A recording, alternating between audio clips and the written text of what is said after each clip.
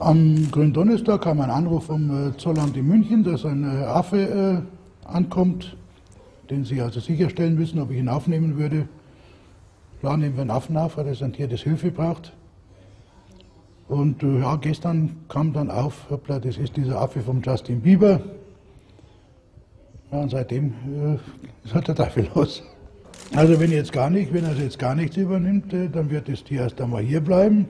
Der Zoll hat jetzt einmal erklärt, dass sie für 4 Wochen aufkommen. Wenn er sich bis dahin nicht gemeldet hat, wird der Zoll wahrscheinlich das Tier freigeben. Es geht dann an uns über und wir werden dann für das Tier einen geeigneten Platz suchen. Allerdings keinen Privatplatz, wo das Tier alleine ist, sondern einen Platz, wo das Tier artgerecht gehalten wird. Weil Justin Bieber hat ja diesen Affen zu seinem 19. Geburtstag am 1. März schon geschenkt gekriegt. Und jetzt sagt der Affe ist jetzt 14 Wochen, das heißt mit 9 Wochen hat man das arme Viech von seiner Mama weggenommen. Er wird jetzt von den Kollegen hier versorgt, gefüttert und so weit wie es uns möglich ist, betreut. Was ist das jetzt, was du ihm da gibst?